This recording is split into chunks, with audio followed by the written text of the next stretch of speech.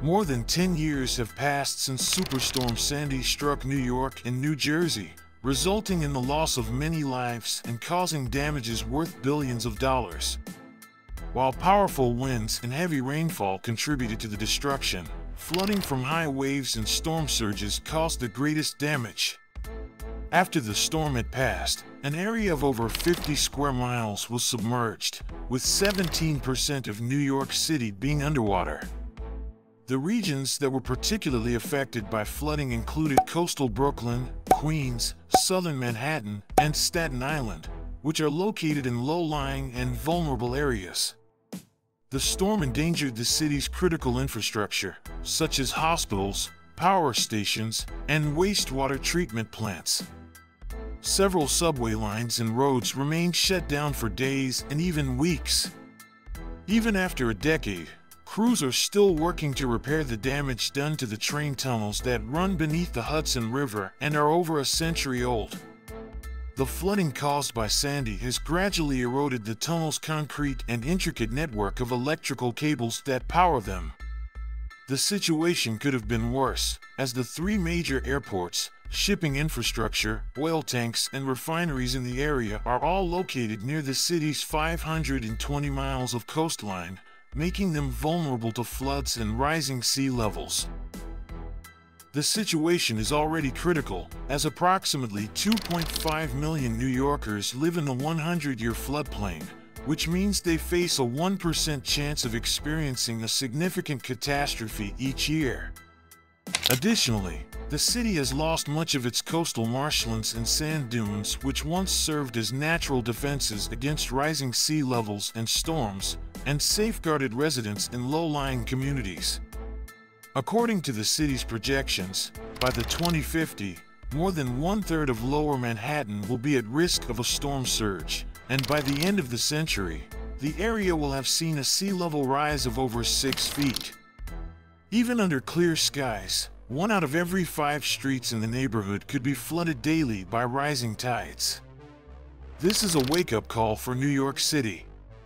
Local jurisdictions have begun to plan and build barriers against future storms, but many believe that the only real solution is a comprehensive plan that provides protection for the entire New York Harbor region. The cost of such a project is out of reach for cities and states, and it requires a level of funding that only the federal government can provide. After years of study and delay, the U.S. Army Corps of Engineers released a 500-plus page report in September 2022, detailing a proposal to fortify the New York City metropolitan area against future storms. The document makes the case for a technically feasible, environmentally acceptable, and economically justified project that will manage coastal storm risk while supporting the study area's economic and community resilience.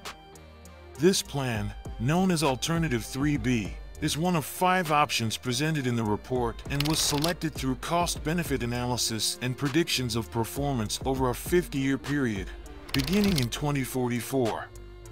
According to the report, the plan should cost $52.6 billion, making it one of the largest infrastructure projects in the city's history.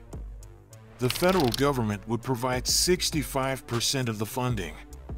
The other 35% will be the responsibility of the New Jersey Department of Environmental Protection and the New York State Department of Environmental Conservation. The $52 billion proposal would be the largest project yet to combat storm surge and sea level rise in the region, and the only course of action ever taken to protect the entire New York Harbor region. The plan calls for 12 storm surge gates to be built in New York and New Jersey waterways, tidal straits, and at the mouths of canals and creeks surrounding New York Harbor. An earlier proposal envisioned a single 5-mile storm surge barrier across the mouth of the lower New York Bay, stretching from New Jersey to Queens, augmented by a second barrier built on the upper East River. That plan was abandoned in 2020 after President Donald Trump criticized it, which at one point carried a cost estimate of $119 billion and which some experts said could harm the environment and might not even work. Along with the dozen surge gates, the updated proposal for New York City's coastal storm risk management includes over 40 miles of artificial shore barriers, such as floodwalls and elevated walkways in Lower Manhattan, East Harlem, and Jersey City, significantly transforming the city's waterfront. If the plan is approved, construction would not begin until 2030 and would take 14 years to complete. Even if everything goes as planned, it will take another 21 years for the metropolitan area to reap the project's protections. In the meantime, the city can anticipate sea level rises of between 8 and 30 inches by 2050, as estimated by the New York City Panel on Climate Change. By the end of the century, these figures are predicted to double. While many local environmental groups advocate for significant investment in climate change adaptation, they express concerns with the Corps of Engineers' proposed solutions. Those who oppose the plan contend that the concentration solely on storm surges is inadequate. While closing gates during major storms may provide some protection, they are not designed to defend against rising sea levels, flooding from heightened rainfall, and increasing groundwater, all of which pose a danger to inland neighborhoods. Critics also contend that the Army Corps of Engineers is relying on outdated climate projections that are more optimistic than studies done by the New York City Panel on Climate Change and the National Oceanic and Atmospheric Administration. There is also concern that the storm gates could disrupt tidal energy, devastate marine ecosystems, jeopardize fish migration, and trap combined sewer overflows and rainwater runoff. 3 of the waterways where surge gates have been suggested are Superfund sites, among the most polluted water bodies in the nation. There are fears that hazardous pollutants could be agitated during the building and operation of the gates. Shutting the gates, an event that is projected to happen more frequently, would trap pollutants and obstruct the continuing cleanup efforts that have been ongoing for decades. The cost of the Army Corps' proposal may be high, but projections show even higher damages from storm surge and sea level rise without it.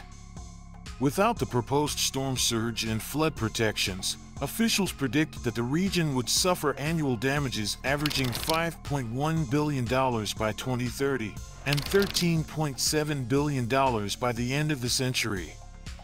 However, the Army Corps predicts that its projects would result in a net benefit of $3.7 billion per year over the next 50 years. The plan will buy the region some time, but experts warn that seawalls and other infrastructure will ultimately be overcome by encroaching seas. In the end, the government may need to relocate residents from New York's low-lying areas. Until a long-term comprehensive plan is put in place, New York and New Jersey will remain vulnerable to storms and sea level rise.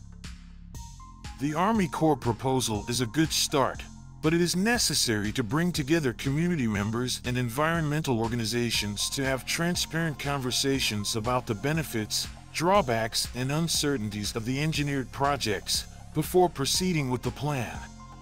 What are your thoughts on this major plan to save New York City from rising seas? Leave a comment below and let us know. Thanks for watching and see you in the next video.